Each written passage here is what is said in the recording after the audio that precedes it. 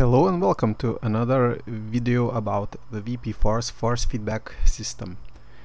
Today's video is gonna be about the force feedback friction effect.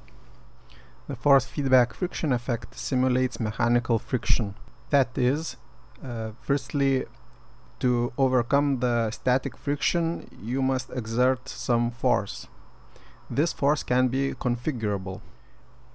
When the static friction is overcome, then the resistance is constant.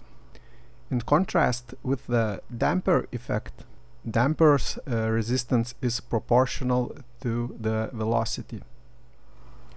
So if I, for example, put some pressure to the motor,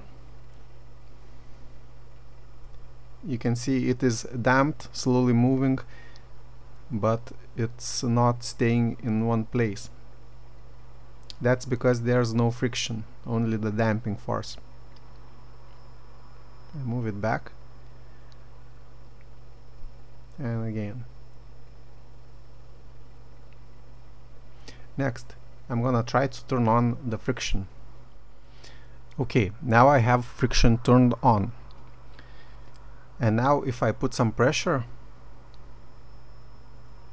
you can see the motor is staying in the same place. Now I'll put even more pressure. I have configured the static friction to be quite a high value at the moment, so you can see it still holds. But if I overcome the configured static friction, then I can turn the shaft, but it takes some pressure to do so.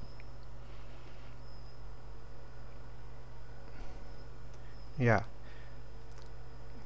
it needs quite some force to move.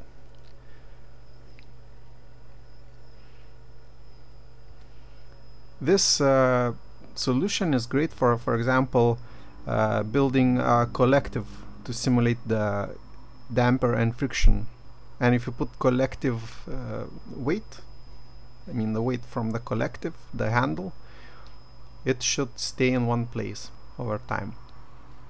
So this new friction effect will be released in the next firmware updates. So that's it for this short video. See you next time.